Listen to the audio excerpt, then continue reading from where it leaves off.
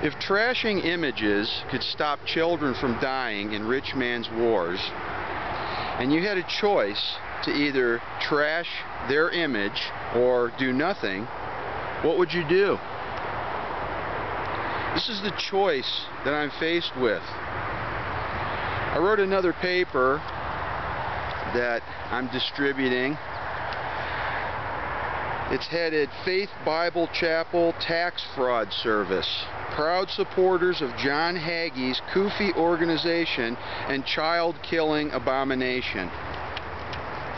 On it, I have the IRS in the first picture. There's a little Star of Remphan in there, which some people call the Star of David.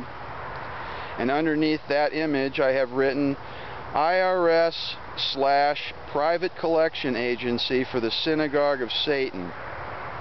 Next to that, I have a picture of George Morrison, who heads this Faith Bible Chapel in Arvada, Colorado.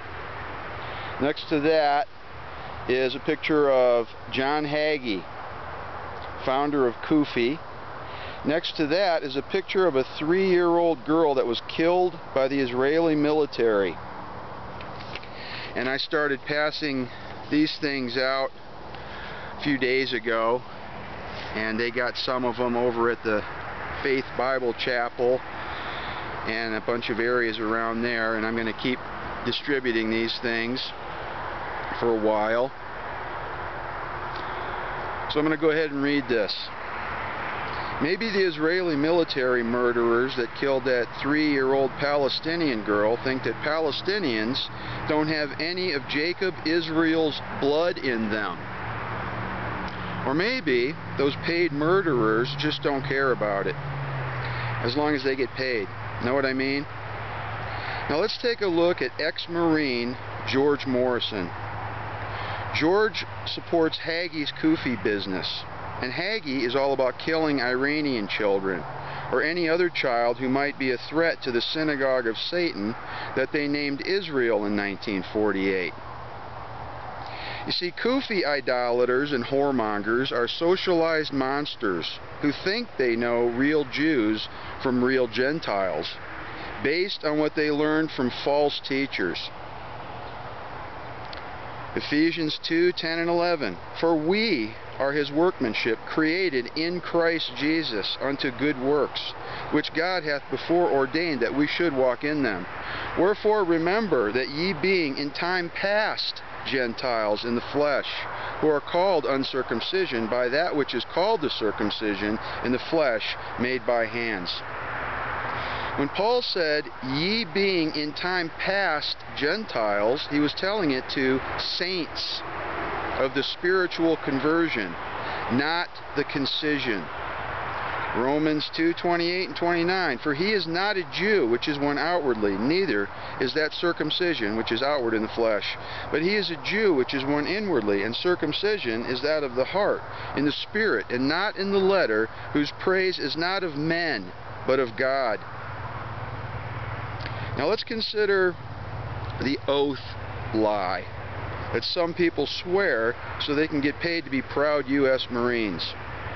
James 5:12, but above all things, my brethren, swear not, neither by heaven, neither by the earth, neither by any other oath, but let your yea be yea, and your nay nay, lest you fall into condemnation. So how does a so-called pastor justify USA military with their oath and James 5:12 also? Answer, he doesn't. He's a money changer, tithe collecting fraud who don't know the truth in Christ, just like the hypocrites of old. Luke 20 verses 20 to 26, and they watched him and sent forth spies which should feign themselves just men, that they might take hold of his words, so that they might deliver him unto the power and authority of the governor. And they asked him, saying, Master, we know that thou sayest and teachest rightly, neither acceptest thou the person of any, but teachest the way of God truly. Is it lawful for us to give tribute unto Caesar, or no? But he perceived their craftiness, and said unto them, Why tempt ye me? Shew me a penny. Whose image and superscription hath it?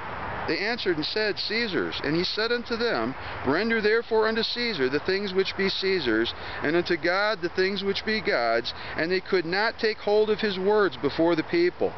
And they marveled at his answer, and held their peace. Maybe George would like to explain to the people he lies to for money how he took hold of Christ's words when others could not, and explain how he claims a so-called non-profit status while others pay his income tax that his counterfeit government needs to stay in their prostitution business.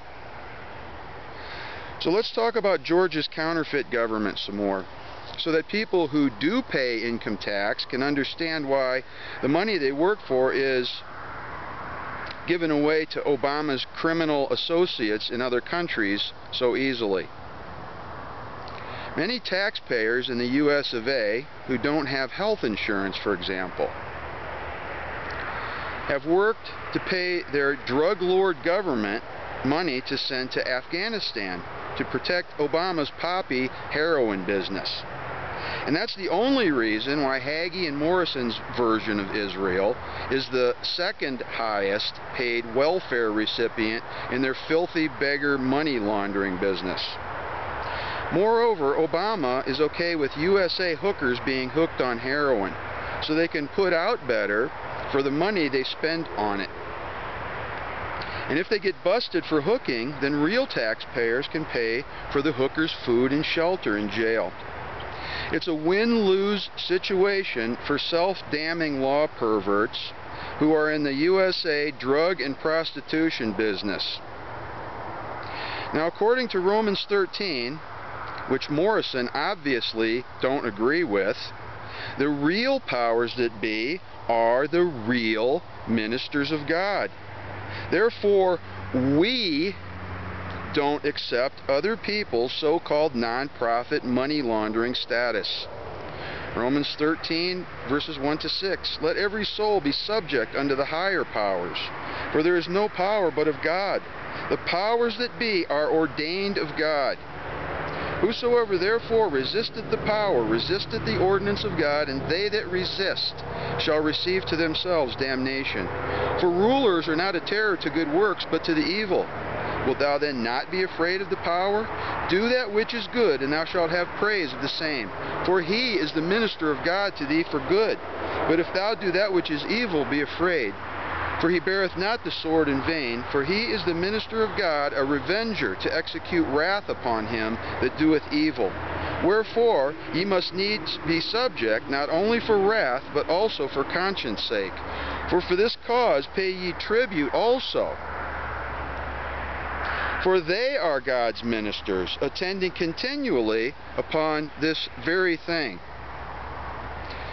Paul was referring to the saints who judge the world, not two-house, double-minded, deadbeat hypocrites. 1 Corinthians 6:1. Dare any of you, having a matter against another, go to law before the unjust and not before the saints?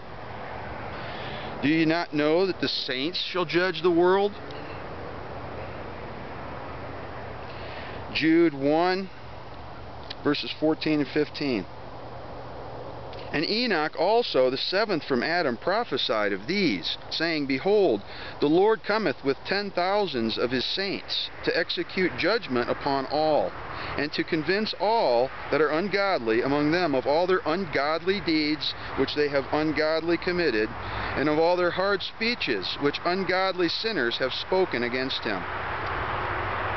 When the saints get done destroying Judaism, Judeo-Christianity, Islam, and all their spin-off cults, there won't be any place left for their partial law rulers to rob the poor from. Luke 21, verses 20 to 22. And when ye shall see Jerusalem compassed with armies, then know that the desolation thereof is nigh. Then let them which are in Judea flee to the mountains, and let them which are in the midst of it depart out, and let not them that are in the countries enter thereinto. For these be the days of vengeance, that all things which are written may be fulfilled. Jeremiah 9:11. And I will make Jerusalem heaps and a den of dragons, and I will make the cities of Judah desolate, without an inhabitant. There is nothing holy about old Jerusalem that killed the Prince of Life, who was raised the third day and lives in me. Now stop collecting those money changer tithes, George. We wouldn't want you laundering dirty money through law-transgressing IRS heathen. And give your ill-gotten gains to the poor. You know what happens if you resist the ordinance of God through a real minister, right? It's explained in Romans 13. You've been warned. And then it's signed St. Michael. So, as I say, this is my choice. Whether to trash someone's image in order to help keep children from getting murdered in rich man's wars, or just not say anything. And I choose to say something. And I was led to talk about these things today. Thank you.